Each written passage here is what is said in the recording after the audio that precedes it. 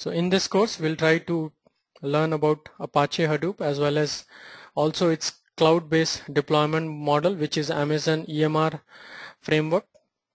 As you can see that the startup for this course will be to talk about the distributed computing domain, some of its limitation, the growing need of data that we have these days, the type of complexities which are coming in with the way the data is growing and all, and how Hadoop as a framework acts you or gives you an alternative to solve this type of problem.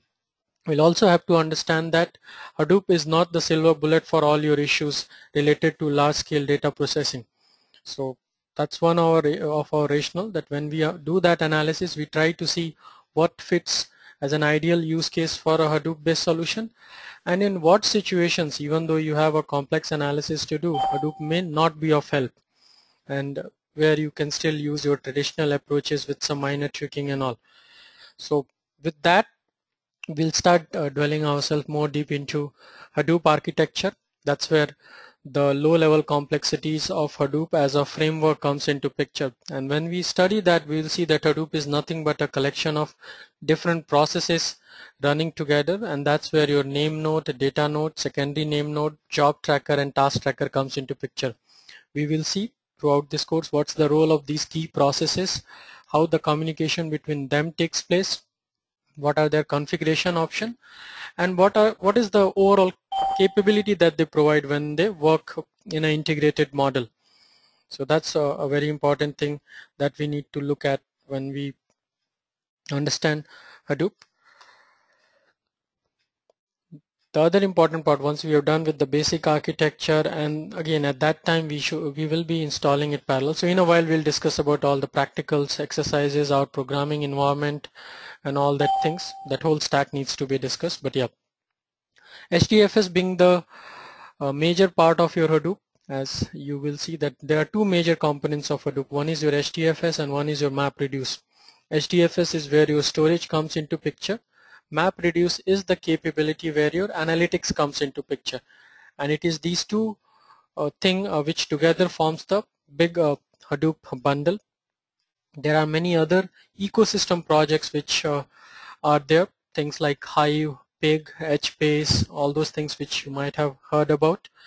So that's something which is a different topic that we'll cover, but our focus will first be to understand from the very basic what is Hadoop, what is its core underlying facts like HDFS as well as MapReduce framework. So you do see that there are a good amount of HDFS related details which are available. So we'll talk about the Hadoop distributed file system, the replication strategy, storage strategy, retrieval strategy, as well as also the practicals around HDFS commands and all. So you will see that HDFS is primarily a Linux inspired distributed file system. So we'll try to learn those commands and see how you interact with the basic file system. MapReduce framework will be the next in line. Once we have seen how to store data, the next obvious thing that comes in mind is how you will analyze the data. And that's when the MapReduce framework comes in. It's the programming framework which gives you the ability to write your logic, write your pseudocode or logic in whatever language you wish for. Most commonly in Hadoop you will go for Java, because that's how Hadoop is written, and that's something which is off the shelf provided.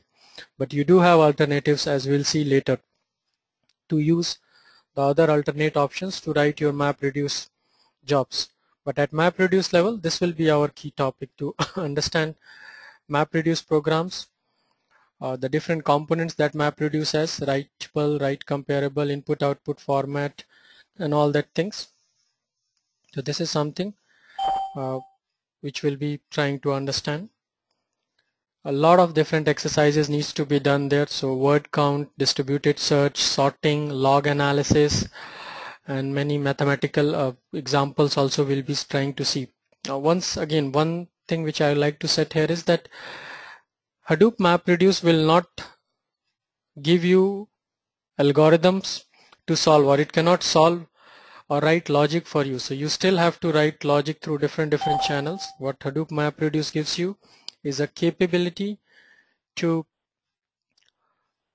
run your logic in a distributed parallel processing manner. So that's the distinction we'll try to see. We'll take important use cases like searching, sorting, doing some mathematical analysis, and we'll see that how you can write your code in the map and reduce manner, so that once you give it to a Hadoop based framework, it will be executed as a MapReduce framework. So that's something, the design and the execution part is what we'll see, as well as also low level configuration, tuning, performance analysis things. Those are a part of that discussion.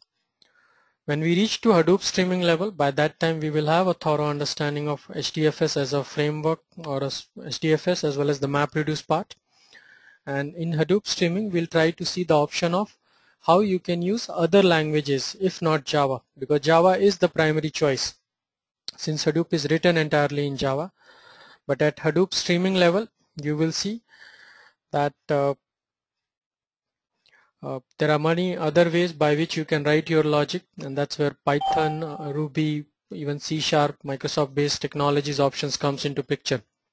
So that will be the topic where we do our hands-on and we understand how you use Hadoop streaming as a option to start up or use as an alternative to your MapReduce. The second big part of this course will focus around the ecosystem projects, the key component being Apache Pig. That's where we'll start with a very I'll say strong workflow language which has been written from Yahoo Labs and which acts as a key replacement for your MapReduce option in Java. So we'll try to learn Pig. We'll go through the installation, understanding the Pig grunt shell, as well as learning the Pig Latin shell commands. And we'll try to see that how it works with a Hadoop infrastructure in place and do some common examples on it. So that all will be covered. So we'll learn Pig to a good extent so that you can see that as a viable alternative and have that skill set as well in your training part. The next in line will be Apache HBase. Now that is a well-known NoSQL database that's there in the industry, and typically it is called as the database for Hadoop. So we'll try to understand first the NoSQL industry, but once again we'll not try to go into NoSQL because that will be a totally tangent thing. But since it has some overlap with HBase, so we'll try to understand some basic features of what constitutes a NoSQL database, how is it different from RDBMS, how HBase offers as an alternate choice for us to store our data, and how it interacts with. So basic installation of HBase, commands practice, and some common Java based programs is what we'll be covering as part of our HBase discussion. The next important topic from an ecosystem perspective will be Apache Hive. Now this is something where data warehousing and database folks have their key advantage in. So we try to understand Hive as an alternate option and learn about HiveQL, which is again an alternative for writing your MapReduce jobs. We'll try to understand how to install Hive, how to create tables, run some basic HiveQL commands, and how to integrate with Hadoop, as well as also its JDBC based interaction. So at all points when we are going through it, you will see that you will have a good focus on both the developer as well as the admin part. We don't try to distinguish between this is all developer and this is all admin, because I personally feel that Hadoop being still in an evolving phase, you need to know both, and then depending upon your skill set you can always put your priorities that okay, this is the domain for me to cement my knowledge and let me focus more on it. But at least you should have a whole picture of what this whole framework constitutes of, and that gives you a good background as well as talking point when you are in different discussions related to Hadoop. So we cover both as much as possible on all. We also have, this is something unique to this course, that we do touch the cloud-based deployment model also. So Amazon Web Service model, most of us know that that's a cloud-based service which Amazon offers. And literally everything, anything that you have these days in terms of software and hardware is offered there in a cloud model. We'll see that how your Hadoop based offering helps that particular thing. And there we'll be learning the EC2, S3 as well as the MapReduce model. So these are the different components. We'll introduce ourselves. We'll do some hands-on to see that if we are looking for something in a cloud itself, maybe as a startup POC or because of the cost that is involved to make a cluster in-house, how you can leverage Amazon MapReduce EMR model as a viable choice. So that's where we'll have some good discussion around cloud, what benefits it gives, what are some of uh, the limitations that we have, and when to take both that call, whether to go with an in-house data center based Hadoop installation or cluster setup, or to go with a cloud-based usage. Yep. So towards the end of our course, we'll talk about the infrastructure, hardware, the scales of the cluster, and the different networking and disaster recovery and those type of things that given a real-time environment setup, what are some of the common things in terms of performance tuning both at hardware level as well as software level will be necessary. So that's something which constitute that part.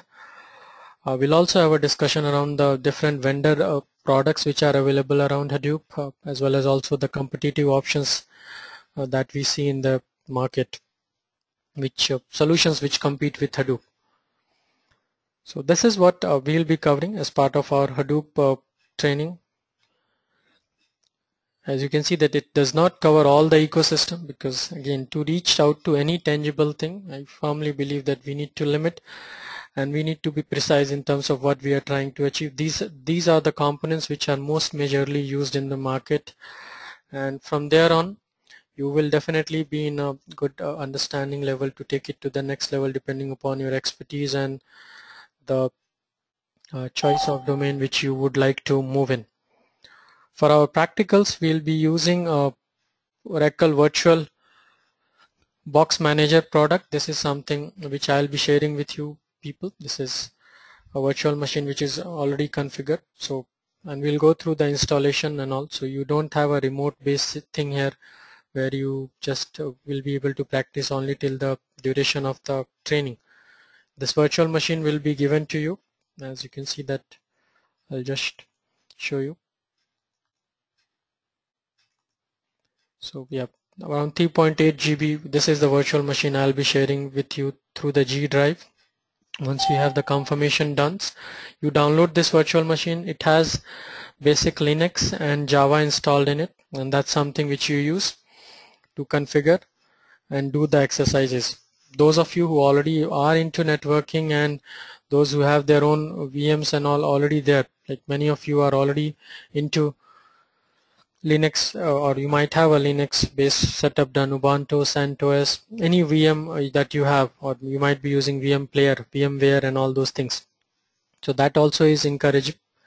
If you already have that thing, keep it there, or make sure that you have Java and SSH installed, and that is the basic with which we'll start with. So that's the bare minimum that is required, Java 1.6 and SSH enabled. No other thing is required, so we can then move it from there on. In terms of the course content, I showed you the different topics that we are going to cover, and again we do encourage participation. So one thing that I'll expect is that try to attend all the sessions in person as much as possible, so that you go in from the discussion. We'll have different set of skill sets, people joining in, and it always make a good sense when you are a part of the discussion. You get to know many different things. But on a need-to-need basis, we have recordings also available for some exercises and all. But yeah, from a material perspective, you will have for each of this, like for HDFS and all, you will be getting all these materials. All the exercises are already prefixed with exercise sessions. You get good detail as well as all the theoretical classes. So these are pretty good detail level exercises that you'll see, which talks about at each level uh, a good amount of detail. So we do some of these exercises, and then you do parallelly as a assignment many other exercises. important configuration files they're setting, we do share it all itself. The installation level details, a single cluster. We will be practicing it through a quasi-cluster mode wherein we'll have a single virtual machine and we'll install Hadoop. But we do discuss about the multi-cluster stuff that is available, as well as the different processes and all that needs to be analyzed. MapReduce will be one of the key topics that we'll be trying to cement on. So about 8 to 10 different exercises in all possible combinations, and a fairly good low-level discussion, you can see, for understanding MapReduce. We try to keep it mostly practical so that you do the hands-on and then understand, as well as again, as you can see, all these different exercises, you'll be finding good level of options coming in. So be it even the counter example, again, these are just something which you will be receiving in advance itself when when we start up this course itself. So we'll have a good amount of these exercises and all these are configured. The same applies to all other things also. For streaming, you have the presentation and about these exercises. So about 30 to 35 different, or I think it's more than about 50 itself. And I keep extending this material itself, since in my role as a full-time lead Hadoop architect, there are a lot of experiments that we do on a day-to-day basis. So if I come across some good article assignments, I do try to document it and share it with the folks in training as well as the other people itself there. And you can connect me through different forums and all, but yeah, that's something which we do as part of our training. But all these materials is something which will be shared with you. In cloud model also, we talk about how you can go and ask for a pre-built Hadoop box, as well as if given a raw box in cloud, how you can go and set up in an Amazon model, how you can set up your own Hadoop based environment itself. So at least this has helped in the past, people coming with different background and priorities to get the detail around its one. Similar is that ecosystem level, Apache Pig. You do one discussion and mostly it's exercises, as you can see, at any level. Commercial things, installation, all of this is documented and offered at a low level. So you'll get a good amount of detail at each and every level. So data center discussion, this is where we practice the hardware aspects, big data industry, the way it comes in. So whatever that has been discussed as the parts of the course is available here. And as I said, that as we keep making more materials, as I keep sharing it, but all of these things will be shared once we kickstart the course and when we are trying to complete the different topics and all. With that one, we'll try to kickstart at least the basic introduction session, and as I said that this session will be continuing. So this is a demo come continuation session. Many of you have already attended this same, many of you are attending it for the first time. So I'll feel encouraged if you really ask any relevant questions that you might have. But we will be meeting continuously at from weekdays, as I said, that 8:30 Eastern time. We'll meet Monday to Friday 8:30, and we target to cover it around 35 to 36 hour course duration. And yeah, so that's where we go ahead with.